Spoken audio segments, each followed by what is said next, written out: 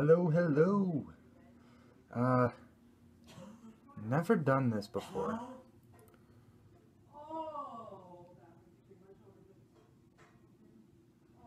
Might not ever do it again.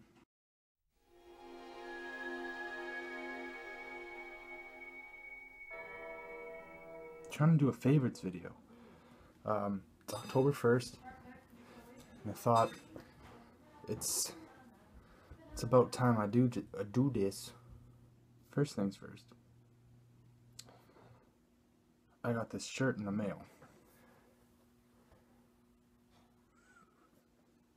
It is the Stephen Amell vs. Stardust SummerSlam 2015 t-shirt.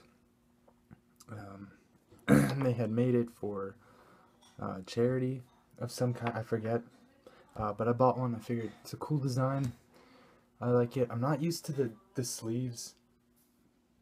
Sleeve length is weird for me, but whatever. I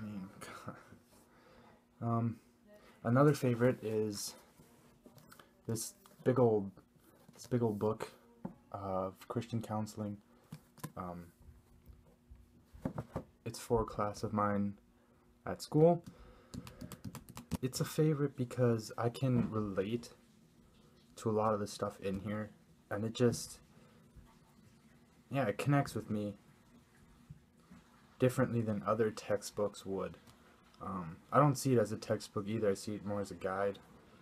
Not only to understand myself and what I'm going through, but to help other people going through those things. Another favorite of mine, I do not have it with me, but it is the new Matthew West album. This album is called Live Forever, and it is the third in the trilogy of the Story of Your Life trilogy. It's a really good album. Again, I connect with a lot of the things. It's like a lot of it was written for me, so that's great. Well, since my family decided to just be loud and obnoxious, I'm just gonna close this off right now. Finish by saying, yeah, that Matthew West album, it's real good. I love it. I guess one more favorite, which I can't physically have, the Toronto Blue Jays. I had to just throw that in there. Something about that though, it's making me actually kind of upset because of all the fake fans that are coming out now.